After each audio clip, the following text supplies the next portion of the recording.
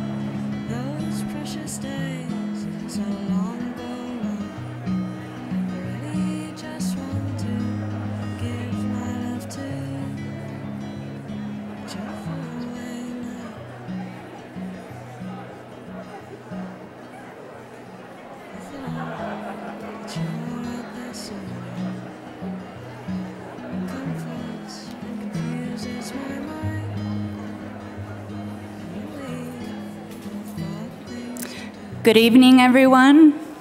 Before we begin, I'd just like to remind you to silence your cell phones and any electronic devices that you may have.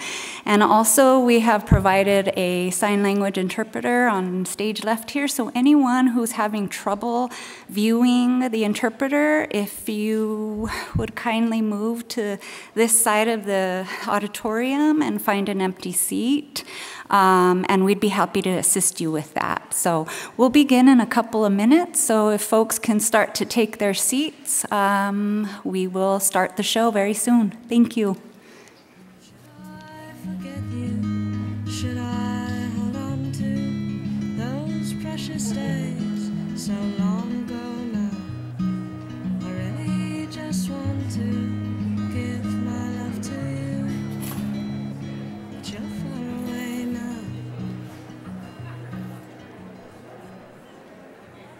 I'm tired of playing the fool. What am I supposed to do?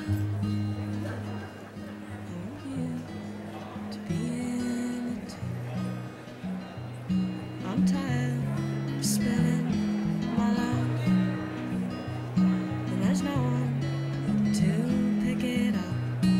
So should I forget you? Should I hold on to those precious days so long ago now? I really just want to give my love to you, but you're far away now. You're far away now, so far away now. You're far away now.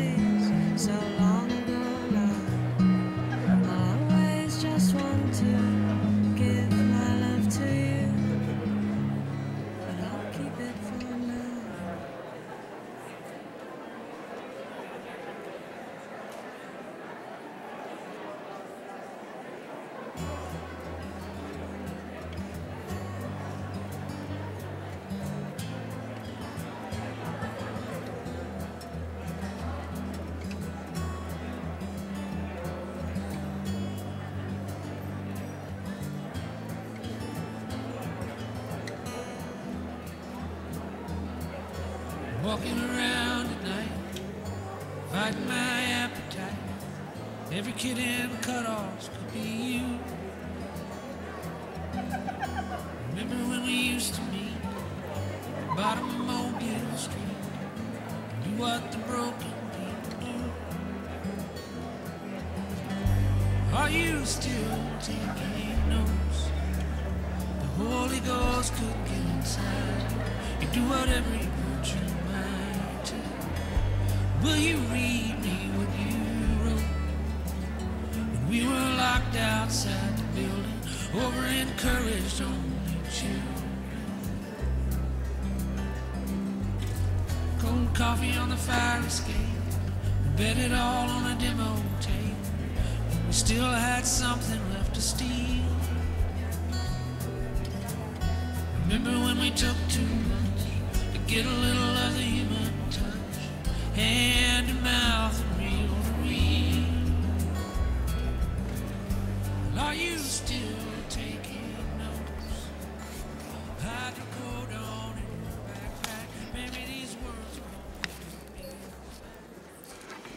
Good evening and welcome to the 10th annual Rudolfo and Patricia Anaya Lecture on the Literature of the Southwest, featuring U.S. Poet Laureate Joy Harjo.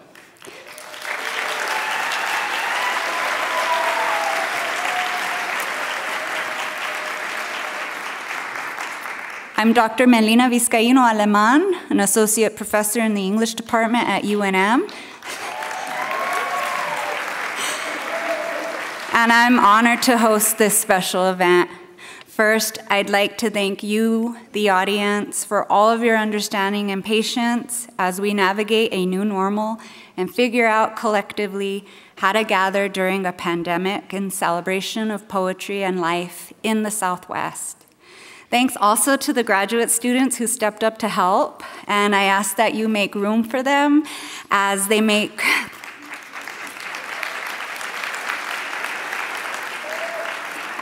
their way to their seats in the next 10 minutes or so. A special thanks to Dr. Anita Obermeyer, Chair of the English Department, and Associate Provost Pamela Cheek for all their support and coordination. To our UNM co-sponsors, the College of Arts and Sciences, Graduate Studies, the Center for Regional Studies, the Departments of Native American Studies and Chicano Studies, as well as the Institute for American Indian Research and the Feminist Research Institute. We could not continue this programming without your co-sponsorship. A hearty thank you.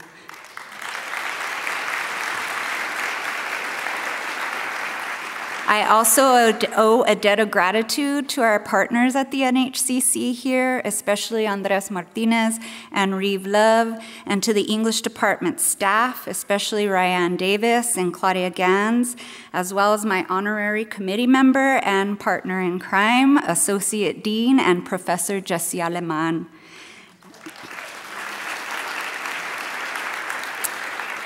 Thank you also to my committee members, especially Susan McAllister, who has put so much invisible labor into making this event special. She created the beautiful program in front of you, and I'd like to take a minute to make a donation plea. If you can please open up your programs to the first page. We are currently working to dedicate a space in Zimmerman Library at UNM in honor of Mr. Anaya. Please consider making a donation to the Rudolfo Anaya Sala Fund. We're slowly inching our way up to our goal, but we still have a long way to go. Please help us make this dream a reality by donating today.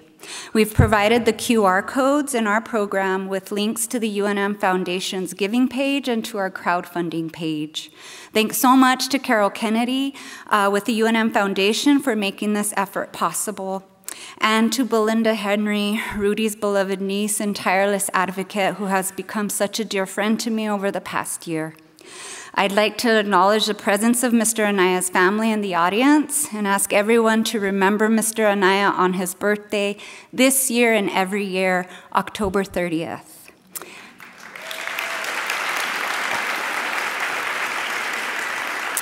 Finally, I'd like to thank Roberta Rael, Director of Generation Justice, who along with her team of youth journalists hosted me on 2 occasions to promote our event during their weekly radio program that airs at 7 p.m. on KUNM KNW 89.9 FM. As a side note, Roberta and I have been neighbors for 20 years, and we've been talking about partnering for at least the past 10. It doesn't surprise me that Mr. Anaya continues to bring people together in love, friendship, and fellowship. In April, Generation Justice and Spoken Word Hour hosted a poetry special honoring Mr. Anaya. Many thanks to Damian Flores, host of Spoken Word, for partnering with us during this program. I had the opportunity to meet Tanaya Winder, who will introduce our distinguished speaker tonight. Tanaya is a Duckwater Shoshone, Pyramid Lake Paiute, and Southern Ute poet, artist, and educator with a BA from Stanford University and an MFA from our very own English department at UNM, where she compiled a collection of poems that develop motifs of music, birds, and winter to explore themes of loss and historical and contemporary trauma within Indigenous communities. Tanaya is the author of Words Like Me, first published in 2015 by West End Press and reissued this year by UNM Press. She is also the co-editor of the 2011 collection, Soul Talk, Song Language, Conversations with Joy Harjo. She lent her voice to Joy's signature Poet Laureate project, Living Nations, Living Words, part of the Library of Congress American Folk Life Center, and available to listen online. Tanaya's words and Joy's work remind us that Native peoples are this land's first peoples, and they continue to endure despite efforts to erase their history and memory. I'm honored to bring you this event during Native American Heritage Month and on the heels of Indigenous Peoples Day. May we always remember that these lands are the ancestral homelands of the Pueblo, Navajo, and Apache people who have since time immemorial had deep connections to the land and have made significant contributions to the broader community statewide. Let us remember that Native American history is all of our history, and that we should learn from the lessons of the past, as well as listen to the voices in the present. On that note, please help me welcome Tanaya Winder to the stage.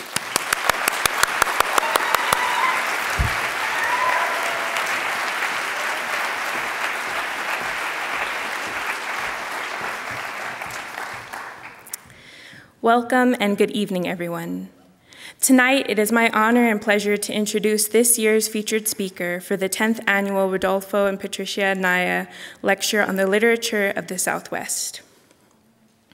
We begin with breath, made into sound, song, and story, and hers was birthed on wings of night sky, wings of morning light that spread across the Muscogee Creek land, flowered with Indian blankets. Brightly woven red and orange centers their yellow tips, fire wheels. They said at dawn prayers were offered to an American sunrise, and finally the sun opened petal by petal to reveal a doorway known as poetry through which she entered. I was first introduced to this poet warrior in between pages I dog-eared during my senior year at Stanford when I was learning how we became human. Page after page, poem after poem, I found words I didn't even know I needed.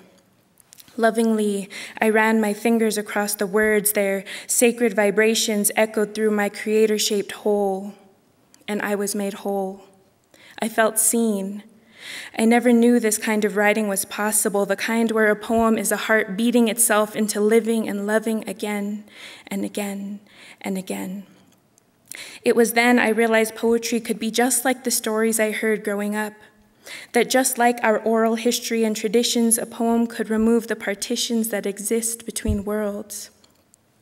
My professor then brought Joy to Stanford, and I witnessed firsthand her crazy brave magic through her stories that spilled out of her saxophone and the tales embedded in the tones of her Everybody Has a Heartache blues. You see, I had a heartache too. I was that woman who fell from the sky, a blurred vision of bitter and sweet, a husk of a spirit splintered by grief. But her words poemed me into breathing again. Her words made me want to burn brightly, and for a girl just becoming a poet, I knew I needed to learn how words could make meaning mean something again. So I applied to the MFA program at the University of New Mexico, ready to pen a map to the next world of myself and who I was before, when my ancestors prayed and sang in their own soul talk song language. Joy made the writing workshop feel like a writing home, a place where we belonged and didn't have to leave our indigeneity at the door. We could bring our ancestors' voices into the room each time we entered, and we did. In our first class, we were asked to compile a list of our poetry ancestors whose writing had influenced us in our craft and who influenced our ancestors before that. We traced our way back through the spiral of memory as far as we could reach, and in that stretching, we saw how our own star fit into the constellation of story. As songbirds, she encouraged us to sing, bring music and lyric into our creations. We'd work alone and in pairs, and I remember riding along to Nina Simone's stars. They come and go, they come fast and slow. And in her blaze, Joy brought along as many as she could. In my first year of graduate school, Joy gave me the opportunity of a lifetime. She asked me to help her on her next book, a collection of interviews. I was able to make it into an independent study, but it was really a course on life advice, where little did I know Joy was leaving me guideposts I could follow into the future to light my way. I thought I was doing it just for the experience, But Joy brought me along for the entire ride, from meeting the publisher to advocating for me to have my name put on the cover as co-editor. Same size, no hierarchy. I had no words. Never before had a mentor been so generous and real. She even made sure they put my photo on the back flap with hers. Joy is generous like that. And I marked that memory on my lifetime map so that one day I could return there.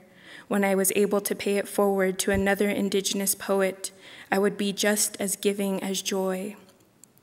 In that opportunity, she gave me my first book publication. It was a gift that opened many worlds.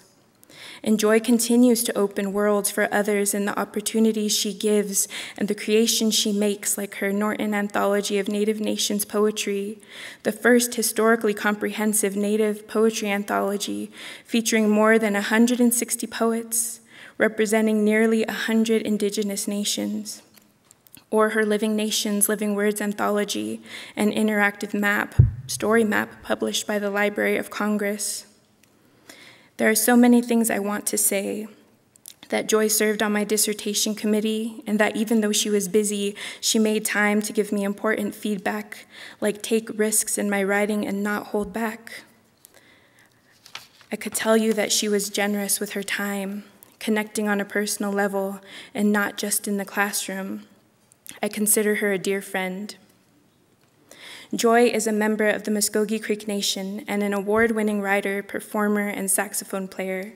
She has published 9 books of poetry, 2 memoirs and children's books, and 6 CDs. In 2019, she was named the 23rd U.S. Poet Laureate, the nation's first Native American to receive such an honor. She was reappointed to a second term. Yes, give it up for that.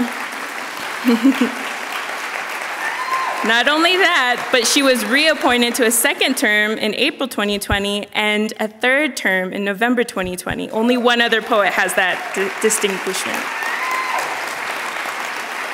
Her prestigious awards include the Ruth Lily Poetry Prize, the Academy of American Poets Wallace Stevens Award, a Penn U.S. Literary Award for Nonfiction, 2 National Endowment for the Arts Fellowships, and a Guggenheim Fellowship. She is Chancellor for the Academy of American Poets and Chair of the Board of Directors for the Native Arts and Culture Foundation, and currently holds a Tulsa Artist Fellowship. Joy, thank you for leading the way for so many of us in this language life. Thank you for your words and your grace. Keep running towards the stories that want to be written. Everyone, please join me in welcoming U.S. Poet Laureate Joy Harjo.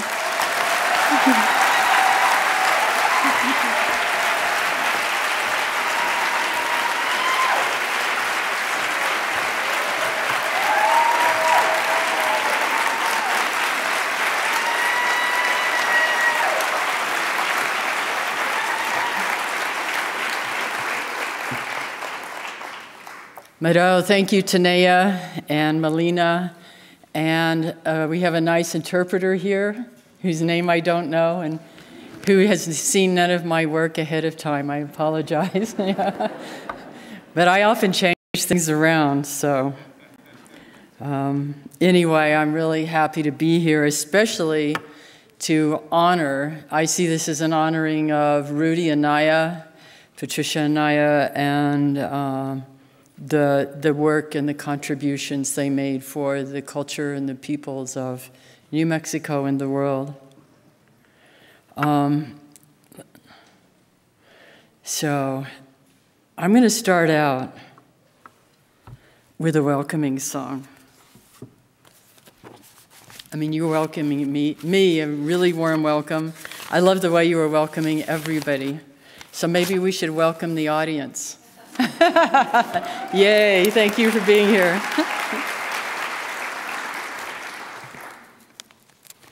So I asked my cousin, I said, you know, I travel a lot and go places, and first I should say that I'm Hinjay Stongo Joy Harjo Chifkeros. I'm from the Muscogee Creek Nation. I live in Tulsa, Oklahoma. I come here from Tulsa, Oklahoma, the Muscogee Creek Nation Reservation. And a member of Ogiabova's ceremonial ground. And I'm happy to be here. My children live here. I'm a dual citizen of Oklahoma and New Mexico.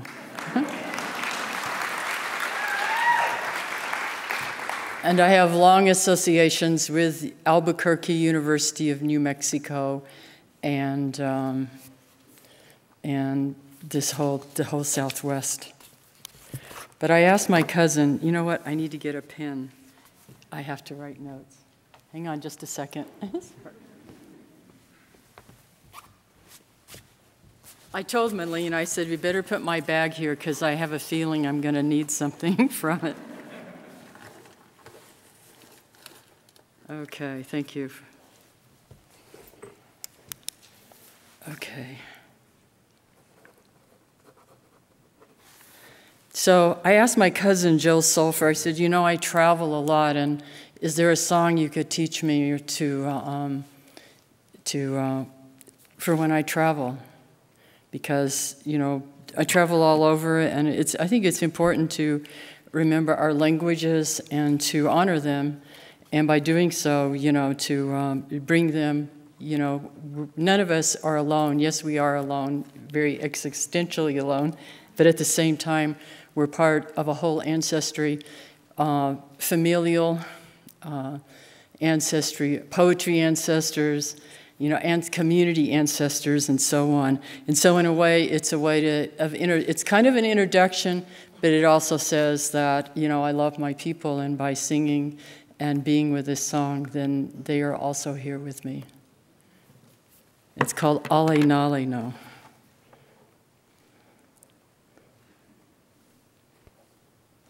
We'll see if this works. Here we go. This song was taught to me by my cousin Jill Sulphur, and it's a welcoming song saying something like, we were brought here by the old ones. They are always watching out for us.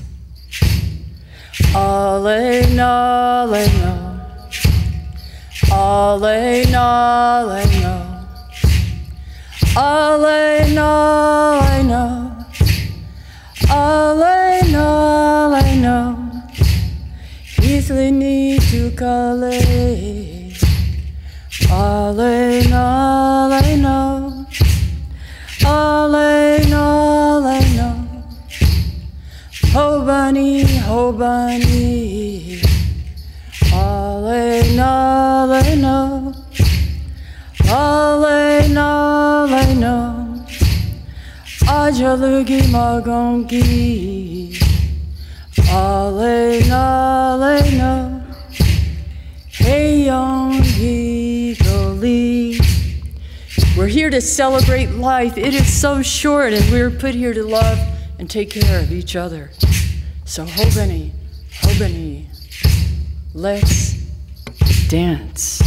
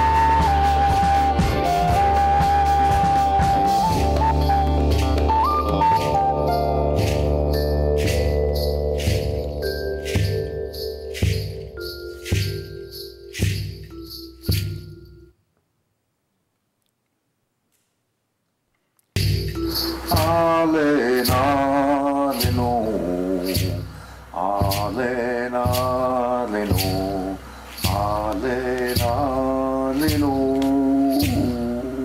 alena leno, alena leno, alena leno, alena leno,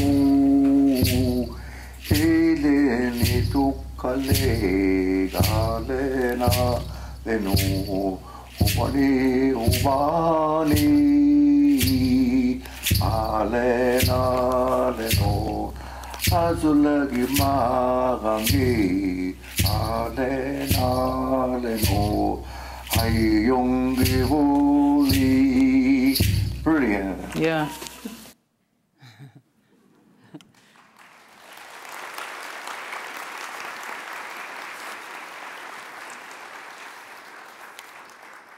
So that was Joe.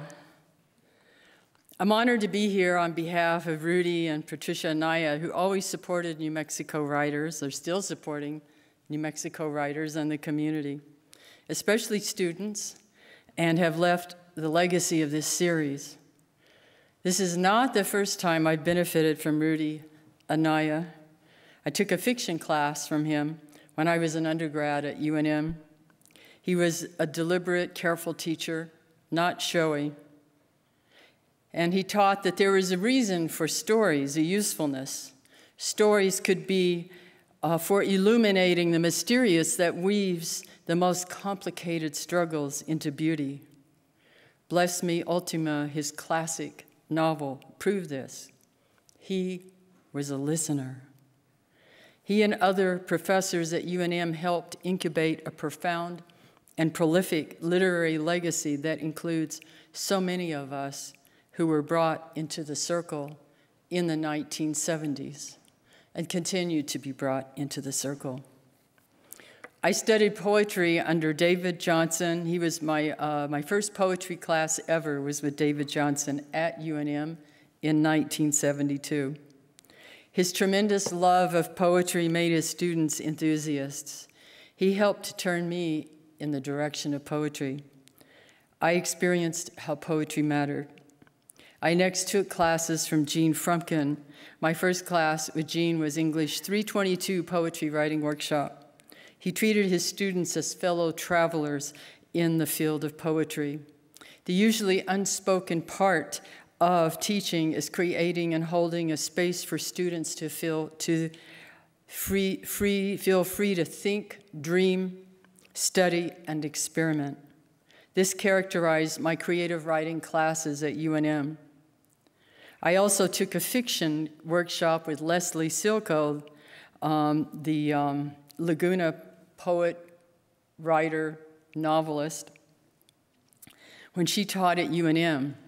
And through her, I met so many people. I met May Bursenbrugge and Ishmael Reed, and all of them had a profound effect on my development as a poet and writer.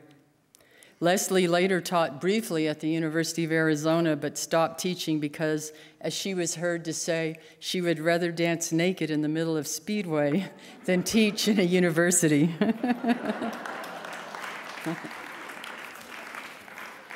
I love that about Leslie. She was a good teacher. Anyway, so my first poems ever were published in the student magazine. It used to be called The Thunderbird. And I've looked it up. My first poem was published in 1972. So next year it'll be 50 years since I began writing. And it was at the University of New Mexico.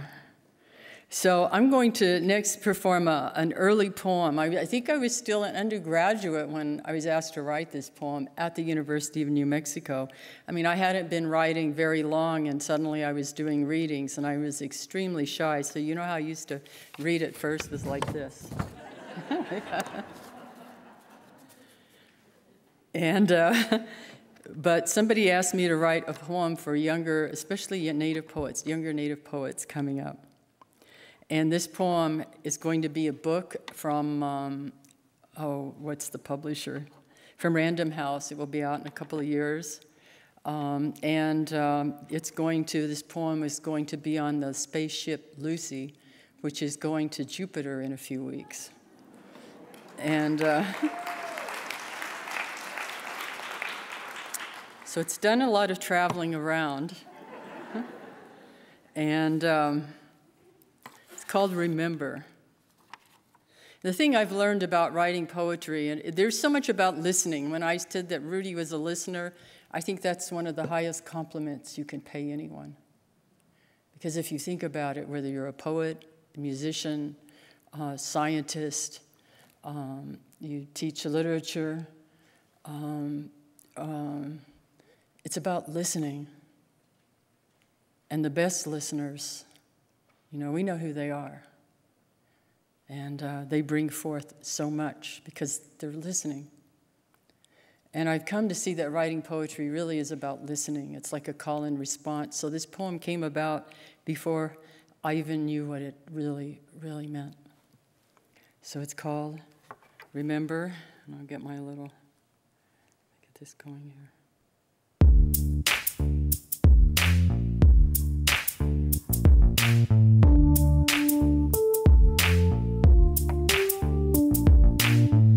Remember the sky you were born under. Know each of the stars' stories. Remember the moon, know who she is. Remember the sun's birth at dawn. That is the strongest point of time. Remember sundown and the giving away tonight. Remember your birth, how your mother struggled to give you form and breath. You are evidence of her life and her mother's and hers. Remember your father, he is your life also. Remember the earth whose skin you are. Red earth, black earth, yellow earth, white earth, brown earth. We are earth. Remember the plants, trees, animal life who all have their tribes, their families, their histories too. Talk with them, listen to them. They are alive poems. Remember the wind, remember her voice. She knows the origin of this universe. Remember that you are all people and all people are you. Remember that all is in motion is growing as you. Remember. Remember.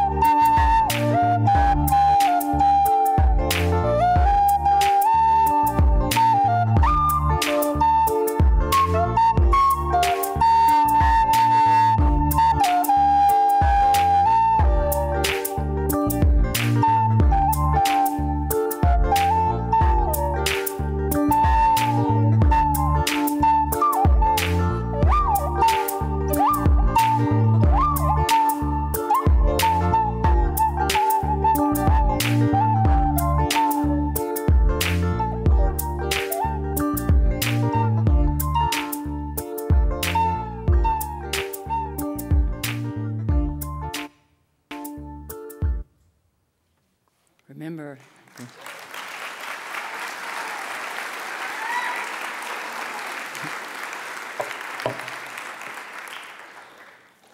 So poetry has a headquarters in Albuquerque. The Living Batch bookstore was Literary Crossroads Central in the 70s. Every poet or writer who came through town to perform or visit landed here. I'd stop in with children in tow to buy, look at books and magazines and hear, you just missed Robert Creeley, or did you know Judy Grant used to live in Albuquerque and went to UNM for a short time. Gus Blaisdell partly owned and ran the bookstore. He was a brilliant raconteur who taught popular courses in cinema and helped establish a department in cinema arts at UNM. He always had a good story and insight on the happenings of the day. He was also a writer. If I didn't see people there, then I'd see them next door at Frontier Restaurant, and I still do, which was, I always see somebody. I might be gone for a year and I come back and there's somebody. We'll be there in the morning real early, actually. And then it was only the first part of the present building. There was also a jukebox back then, and there were poets everywhere. You will find poets where there's political activity or cultural shift happening, and that's because we are human beings and everything is always changing. We need poetry. Our role is essentially to witness, to speak what can't be spoken in ordinary language. I came to UNM with a pre-med major and dance minor. I came into poetry when I was 21. At a resonant surge in the civil rights movement, the Vietnam War going on, and the protest, the feminist movement, Chicano power, and the native rights movements. At UNM and in the Albuquerque area, our dynamic literary landscape was given life and inspiration by our collective home. Our days were defined by the Sandia Mountains and the Rio Grande River, by the magical quality of sunlight, by moonlight trails that shaped powerful imagination. I discovered that poems can have roots all over the world. So I'm going to read a little bit from Poet Warrior about this, and I want to say this is my daughter's artwork here, Rainy Dawn, who is here somewhere.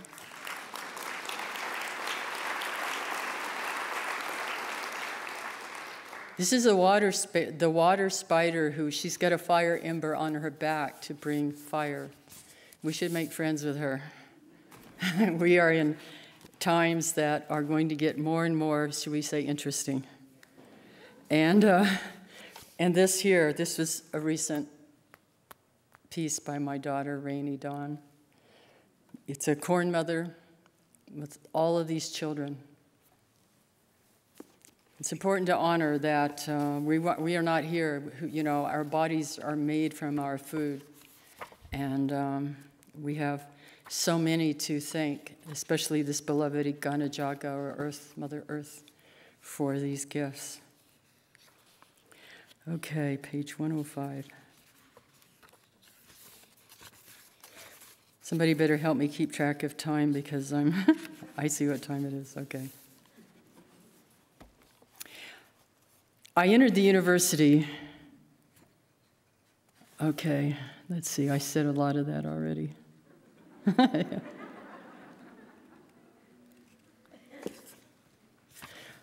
Okay, I was a painting. So I went from being pre-med and realized after going to an Indian art BIA school for Indian arts, I wasn't prepared for pre-med classes. And there I was back in the art studio, which is can be healing. I think art is, ultimately the purpose of the arts is a kind of healing. It can be a healing of the imagination, can heal, which heals the body, the mind. And I wound up back there. As I painted in the middle of the night when it was quiet and all I could hear were my children's deep sleep breathing and the voice of the cricket who lived in the corner of the room, the spiritual world greeted me in color, line, and meaning. There my spirit would emerge dressed in love. I was no longer judging myself unworthy. I saw that wide circle of ancestors who gave me inspiration and strength to continue. It was not about me, it was about us. We are spoken to by the old ones through the arts as we make art and as we appreciate the artistic creations of others. Every age of my life is connected by drawings, paintings, and art that inspired me. I decorated my daughter's crib with reproduction plates of paintings by Monet, Chagall, and Degas that I unglued from my art history textbooks. One of my most favorite paintings was what is known as the Chinese horse from the Lascaux caves in France. I hung that on the wall, my wall. I would later possess the paintings by my grandmother, Naomi Harjo, that hung in our home when our father still lived with us. I have only one of my drawings left from that time. My plan was to make a gallery of paintings and drawings of Native leaders to inspire. Many of them would be leaders and warriors whose names are unfamiliar, like Chito Harjo, who stood with Hickory Ground warriors for traditional values and governance against unlawful interference by the American government to force statehood and allotment. They would be of those Native women who would get up and make breakfast and lunches to send with their children, head off to work, or stay home and humbly inspire their family and community. Some of them were artists in traditional arts like basket work, regalia design, and beadwork. They were the ones who were the tremendously powerful heart of our nation. And then I go on about how I didn't plan to become a poet. I found, and I'm skipping around in here, I found a community in the Kiva Club, which was the Native Student Club at the University of New Mexico. And with friends I acquired as I made art, began writing poetry, and attended feminist events on campus. The seed for my poetry writing was rooted in that circle of old ones of my tribal nation in Oklahoma, and it emerged and broke through to stand with young Native artists in Santa Fe. I blossomed with that brave, beautiful, hilarious, and dedicated circle of friends and fellow students at Kiva Club. This was at UNM, the Native Student Club. It had been founded as a social club for American Indian students, and then our generation politicized it, and the club became our headquarters for social change. Poetry is a tool for navigating transformation, and we needed and need poets to make community and inner change. And what broke it open for me is hearing Native poets really for the first time. Okay. Well, I like this part. I was one of the Kiva Club women who cooked, printed flyers, cared for children, went to classes, studied, and marched. I remember my friend Mary's husband coming from Isleta Pueblo to pick her up from our club office on campus with a family pet pig squealing and sliding her back and forth in the bed of the pickup truck. Our members organized in local tribal communities to take back our governments, our schools, our essential rights. We were involved in tribal demonstration schools, instituting curriculum, language, and tribal values. We marched in support of basic human rights for Native peoples. We sat in on negotiations by huge energy companies that fought for development of uranium, coal, oil, and other resources, even if it meant mass destruction of Native lands and peoples. We began to institute practices of sovereignty in all its many aspects, including language, tribal law, and the courts, and education, and began investigating intellectual and cultural property rights. For some of us, our art was the primary tool of activism. It was in this atmosphere of rising up that our arts flourished. It was there I began writing poetry for justice. And this poem I wrote for Alva Mae Benson, a young Navajo woman. I always really looked up to her. She had a certain demeanor about her, and she had a young child, I remember, and passed fairly young. For Alva Benson and for those who have learned to speak. This is an older poem. And the ground spoke when she was born. Her mother heard it. In Navajo, she answered as she squatted down against the earth to give birth. It was now when it happened, now giving itself birth to itself again and again between the legs of women. Or maybe it was the Indian hospital in Gallup. The ground still spoke beneath mortar and concrete. She strained against the metal stirrups, and they tied her hands down because she still spoke with them when they muffled her screams. But her body went on talking, and the child was born into their hands, and the child learned to speak both voices. She grew up talking in Navajo and English and watched the earth around her shift and change, with the people in the towns and in the cities learning not to hear the ground as it spun around beneath them. She learned to speak for the ground, the voice coming through her like roots that have long hungered for water. Her own daughter was born as she had been. In either place or all places, so she could leap into the sound she had always heard, a voice like water, like God's weaving against sundown in a scarlet light. The child now hears names in her sleep. They change into other names and into others. It is the ground murmuring, and Mount St. Helens erupts as the harmonic motion of a child turning inside her mother's belly, waiting to be born to begin another time. And we go on, keep giving birth and watch ourselves die over and over, and the ground spinning beneath us goes on talking. It's funny, I remember then, and when that Mount St. Helens erupted, and hearing a lot of those people who knew things talking about how that signaled, it was a signal that we better get ourselves together, because it could get very, very intense. And maybe because of that, I'm going to read this one. It's a little piece. I don't know if I'll read the poem, A Map to the Next World, but when my third granddaughter, I'll read this little section. When my third granddaughter's body was forming, I watched and listened to what was going on in the atmosphere, and I was living here in Albuquerque then. To give a clue about this spirit, what she would need once she arrived here to take on her part of the story, I wanted to make a kind of map.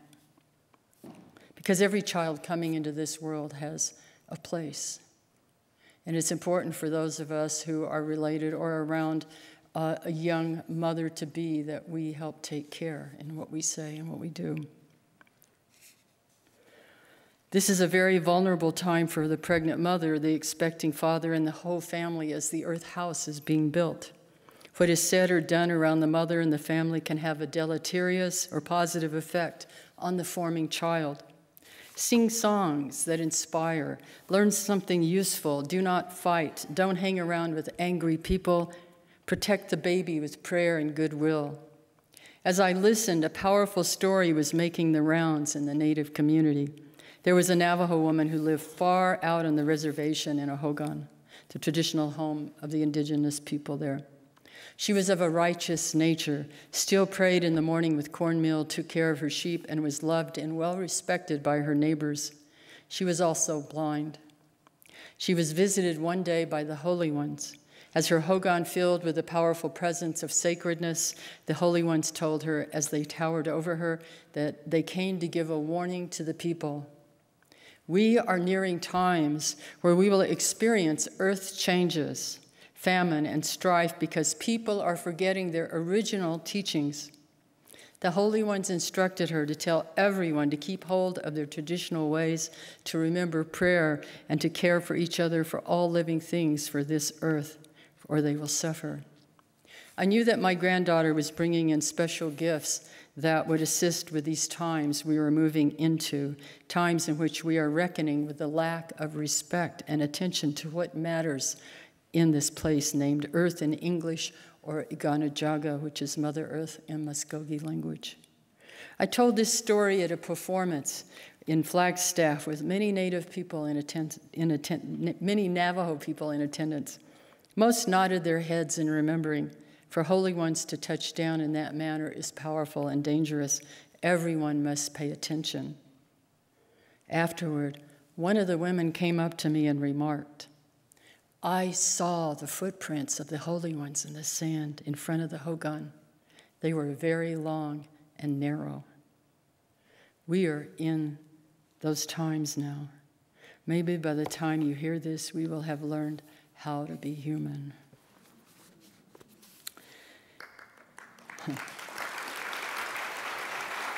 Some water.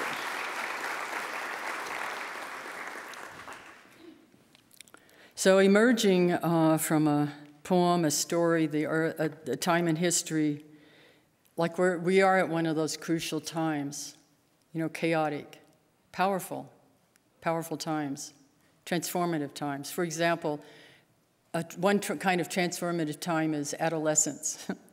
You know, because you are moving, you're literally changing form.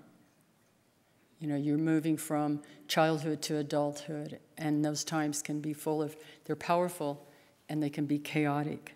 So right now, I think of this country, you know, as kind of an adolescent, and we're on Earth. We're all we're moving, we're in one of those tumultuous times of chaos. And these kinds of times can be explosive, frightening, yet they're also awe-inspiring and humbling. And we can use this energy to create fresh structures, or we can destroy or be destroyed. And that's why I go to poetry. I first knew Leslie Silko, by her poetry, in which mythic reality, which is the bedrock of human consciousness, finds its way crossing over into conscious, contemporary human predicaments. And I was also thinking, too, of how Scott Momaday's The Way to Rainy Mountain was really such a groundbreaking piece. Again, all of these have roots here in New Mexico. I call it a memoir, which really isn't a memoir, but it's really a storytelling song narrative that's influenced everyone in my generation, no matter the genre which they write and create. There is what these books have taught me, these writers, that there's no separation between mythic reality, storytelling, and singing. There is not one kind of time. There's linear, circular, spiral, and many more shapes and equations, some we cannot put our small human minds around. The mathematicians get close. Sometimes poets do too. And it's funny, at conferences with a lot of different kinds of people, I always wind up sitting with the mathematicians. There's something there.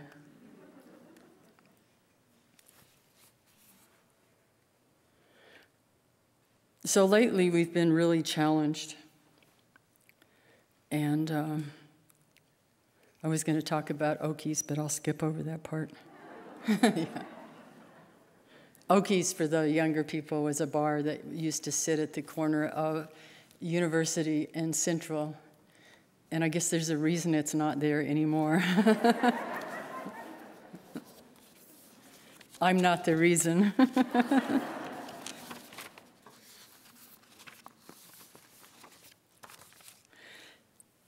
But yeah, we're in some interesting times. And these times have called for poetry more than ever, and called more than ever for patience and for love, or onagechka as we call it, for understanding. You know, we've had to deal with COVID, and in our community, I know a lot of our community, we've lost so many of our culture keepers, our family members. And some, I mean, it's heartbreaking. We've lost some family members, who we didn't have to. I mean, because they thought, they were told by their church or other community that they didn't need masks or they should not get vaccinated. And so I'm going to do this song, How Love Blows Through the Trees. And it was when when we had to go inside, everything got quiet and made us stop and think about, knowing that we were in a huge shift in which we had to pay attention. And I wrote this during that time, but I want to dedicate this to my brother-in-law, Merle, who I miss.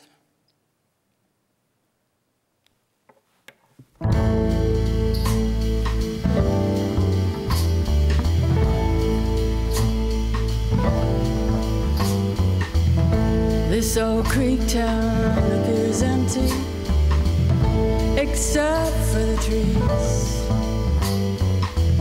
and the story of how wind will come to clean the earth, of the takers who took and never give back. One day my grandfather used to sing, a fresh world will rise up and take the place of a society that didn't love the earth. We lost ourselves when we cross that river, my grandfather used to say. He would smoke to the east, north, west, and south, touch the earth and the sky. He'd be standing in the kitchen, there'd be no one listening. Pass this love on, he'd say. It knows how to bend, it will never break. It's the only thing with a give and take. The more it's used, the more it makes.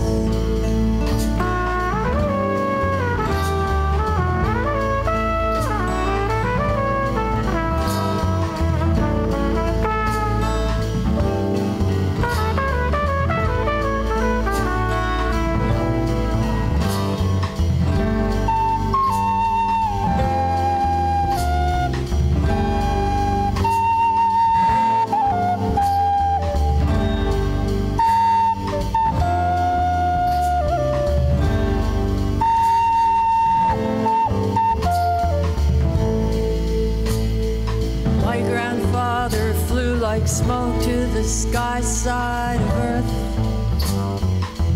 He left us here in this place he blessed. What stories he carried, what laughter wrapped memory. Now I'm standing in the kitchen and I can hear him singing.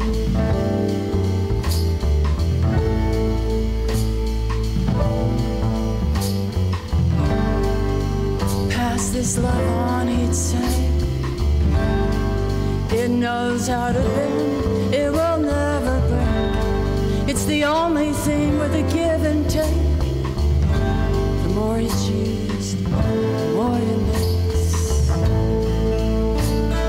That love is a bridge that will cross the river home. He'd be standing in the dark with no one listening. Time blows steadily through the trees. How love blows steadily through the city.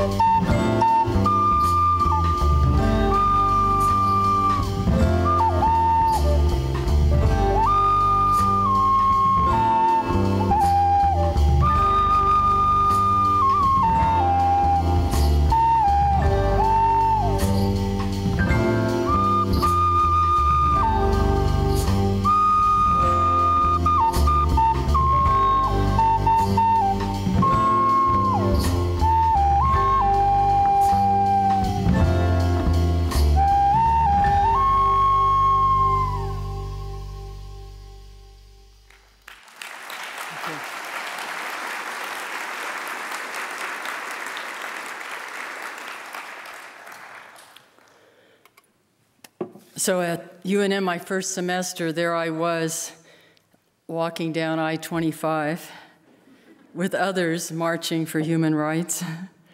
And this summer, we marched to support Black Lives Matter and to acknowledge the 100-year anniversary since the massacre of Black American citizens in Greenwood in Tulsa, in a community sometimes called Black Wall Street. So I wrote this poem, and I was figuring out, I mean, how in the world do you write about massacre or difficulty? Yeah, try writing a memoir, you know, or reading Native history or world history, you know. So I was walking down the street in this neighborhood. The Tulsa Artist Fellowship gave us a little apartment down there in the Arts District. And I was walking down the street, right, one of the streets of that community. And I thought, how am I going to write this? And the winds were really high. And the winds have a lot to say. Again, it's about listening. There's a reason why there's a phrase called winds of history. And this is, this is the poem, Somewhere. It was the day of brutal winds, all of them ganging up to blow injustice down. They sang the changing weather. I was going nowhere. Anything on the ground not burdened by gravity was twisted and lifted up to drop. There were dreams, cities, and plastic bags. I was going nowhere. Shooting down MLK Boulevard, I was approaching Archer, the juncture of several histories. A burned street of wishes was smoking there. I was going nowhere.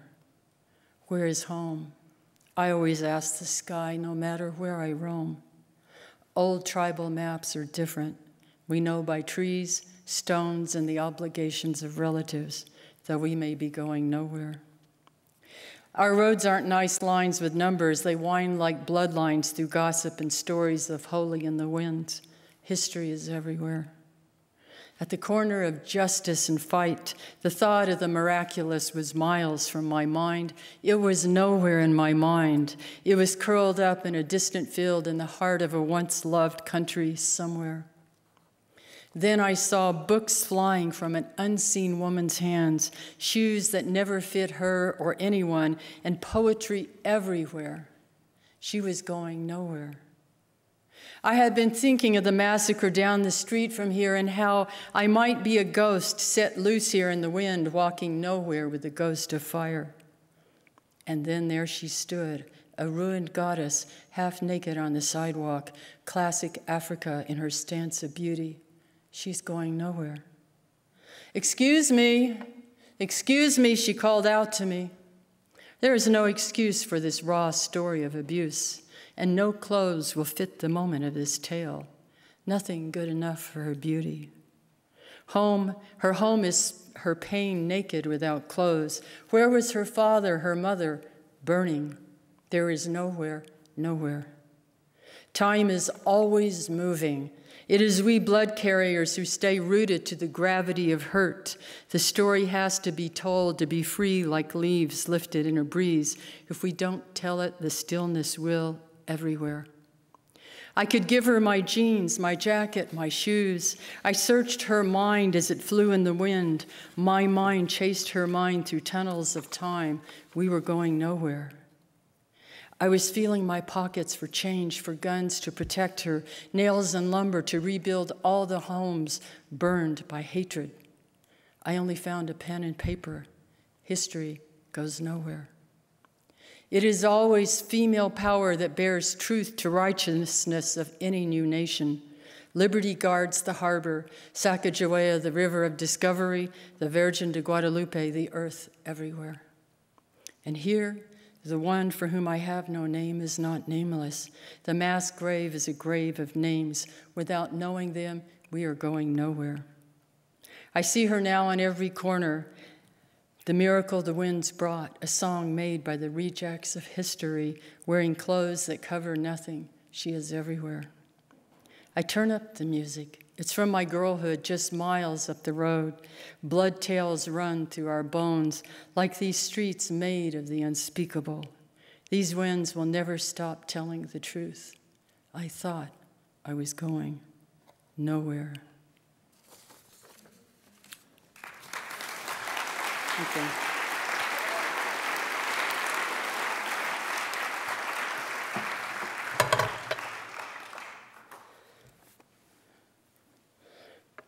So I was going to say, yeah, I returned to teach. I've taught at UNM a couple of times. And I loved when I returned in the 90s and taught it when I taught in the creative writing program. I guess it was in 2000s run by Sharon Warner, who was, with her leadership in the creative writing program, the writing program gained national status. And Rudy Anaya was always there and always supportive. And in that becoming, there were some challenges. And we all go through challenges, whether we're a planet, a country, a community, a person, and can sometimes lose parts of ourselves to abuse along the way. This poem, then, is to call ourselves back so we can be healed. And I'm going to read For Calling the Spirit Back.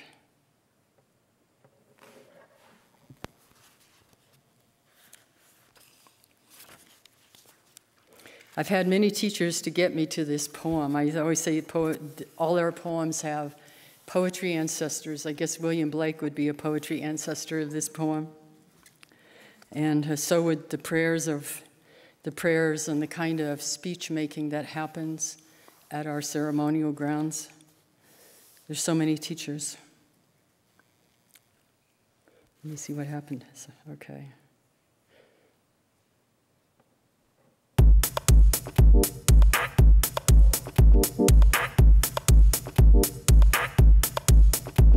Put down that bag of potato chips, that white bread, that bottle of pop. Turn off that cell phone, computer, and remote control. Open the door, then close it behind you. Take a breath offered by friendly winds. They travel the earth, gathering essence of plants to clean. Give it back with gratitude. If you sing, it will give your spirit lift to fly to the star's ears and back. Acknowledge this earth who has cared for you since you were a dream, planting itself precisely within your parents' desire. Let your moccasin feet take you to the encampment of the relatives, the guardians who have known you before time, who will be there after time. They sit before the fire that has been there without time. Let the earth stabilize your post-colonial insecure jitters. Be respectful of the small insects, plants, birds, animal people who accompany you. Ask their forgiveness for the harm we humans have brought down upon them. Don't worry, the heart knows the way, though there may be high-rises, interstates, checkpoints, armed soldiers, massacres, wars, and those who will despise you because they despise themselves. The journey might take you a few hours, a day, a year, a few years, 100, 1,000, or even more. Watch your mind. Without training, it might run away and leave your heart for the immense human feast set by thieves of time. Do not hold regrets. When you find your way to the circle, to the fire kept burning by the keepers of your soul, you will be welcomed. You must clean yourself with cedar sage or other healing plant. Cut the ties you have to failure and shame. Let go the pain you are holding in your mind, your shoulders, your heart, all the way to your feet. Let go the pain of your ancestors to make way for those who are heading in our direction. Ask for forgiveness. Call upon the help of those who love you. Call your spirit back. It may be caught in corners and creases of shame, judgment, and human abuse. You must call in a way that your spirit will want to return. Speak to it as you would a beloved child. Welcome your spirit back from its wandering. It may return in pieces and tatters. Gather them together. They will be happy to found after being lost for so long. Your spirit will need to sleep a while after it is bathed and given clean clothes. Now you can have a party. Invite everyone you know who loves and supports you. Keep room for those who have no place to go. Make a giveaway, and remember, keep the speeches short. Then you must do this. help the next person find their way through the dark. Thank you.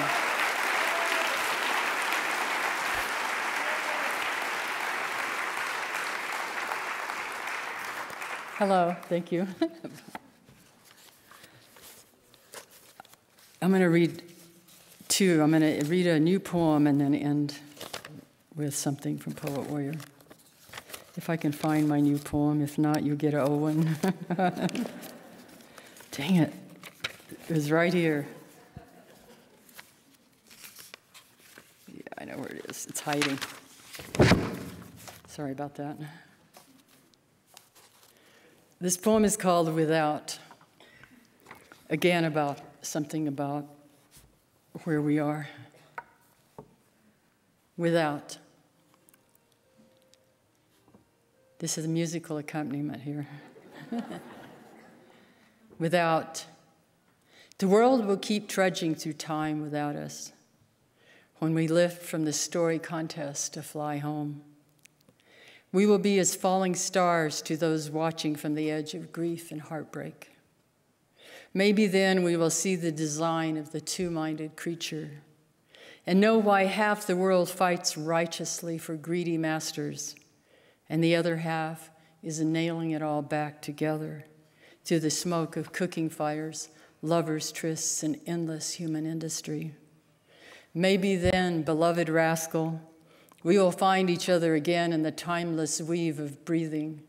We will sit under the trees in the shadow of earth's sorrows, watch hyenas drink rain, and laugh.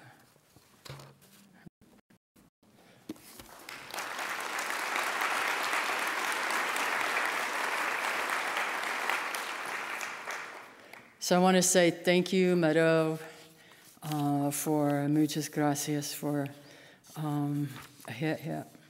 for this opportunity to be here to honor the legacy of Rudy Anaya and honor the legacy of the best of the University of New Mexico. And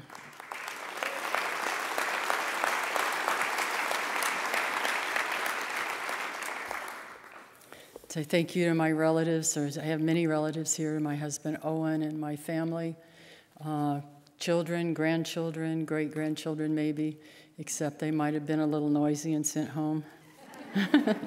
That's okay, I don't mind that kind of noisy. And I love them dearly, but ultimately, and this is what the people who know things, those older people who have long passed, but their wisdom hasn't, what they told us was that ultimately we're all relatives. And yes, we are.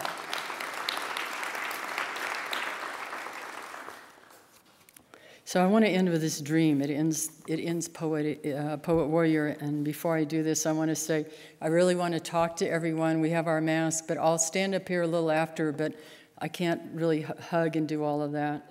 I would like to, and I can't sign inscriptions or anything, but I'll stand up here and visit a little bit, just because I think that's important. And, but I want to end with this.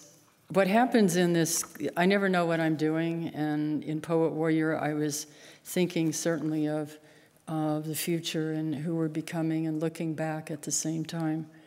And I had a dream while I was able to write this because of the pandemic. If it hadn't been, I would have been 14 years late like I was with Crazy Brave. But I had a dream, and in the dream, I was carrying my 7th generation granddaughter into the world. And what I've learned when I've been present at the births of grandchildren is that somebody always comes in carrying them. One of the relatives, sometimes I can see who it is, but somebody always, just like every one of us was carried in and taken in to say, okay, you're part of this story. And we're here for you, and we are always here. You may not see us, but if you listen, and you're listening, you can hear us and you can feel us. And we will help you when you have challenges. And we will be there to celebrate with you too, because we always have cause for celebration at the same time. So in the book, there's a character going through who's a girl warrior because this child needs a coming-of-age ceremony, and they're not, a lot of our, sometimes they're not carried on because people have gone, were sent to schools or churches or things, and then they forget those ways. But it's really important that there's a doorway at birth of welcoming and understanding and people coming together, just as there is for coming of age and when people pass. And so in the book, there's an actual kind of coming of age moment for this character who becomes poet warrior. Poet warrior stood at the doorway of time. She held the child of the 7th generation in her arms, adjusted the soft blankets to see her face, to glimpse what this one was bringing with her to share. In the way she took every child, grandchild, and great-grandchild into her arms to welcome them, to bless them during her time walking on the earth. Poet warrior smiled as she thought, she looks Japanese. She resembled her daughter, Rainey. Poet warrior sang into the baby a song that would give her strength and sustenance, would always call her ancestors to stand behind her, no matter the trials, no matter history and heartbreak. Then she walked with her into time to deliver the baby to the earth story that needed her.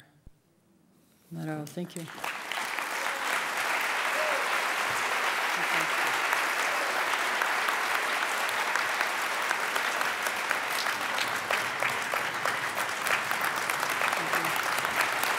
Get my mask on.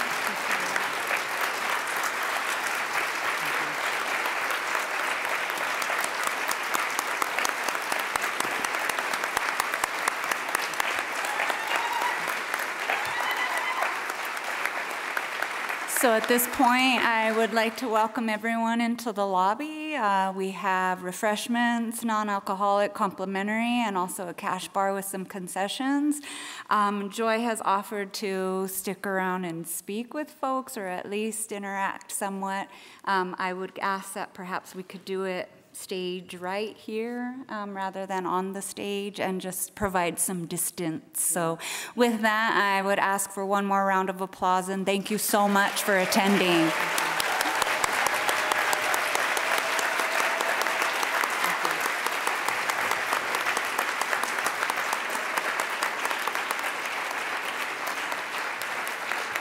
Let me see where Rainey is. Yeah, I will. I'll pick that stuff up.